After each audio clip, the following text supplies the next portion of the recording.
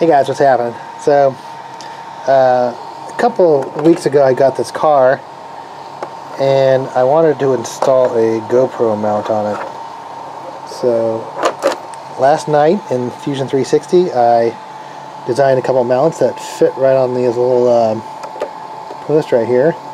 One is for the front and one is for the back. They're two different sizes and they fit pretty much like any sort of GoPro camera or GoPro compatible. Yeah, the front was 65mm and the back was 62mm, so I'm going to upload them both on Thingiverse. I'll put a link down below where you can get it, but let me get the camera real fast, I'll put it on there. Alright, so you kind of get the idea there. So you're just going to have to use some of your body clips to mount it in place, and I actually put the spaces between a couple of the holes in there, so it should fit between two holes.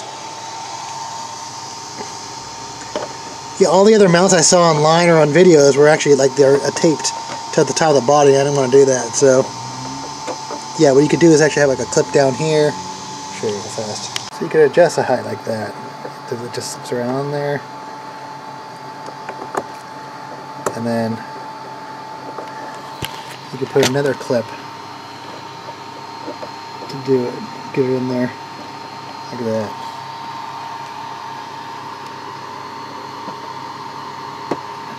Alright, cool. I'll put it on Thingiverse. Links down below.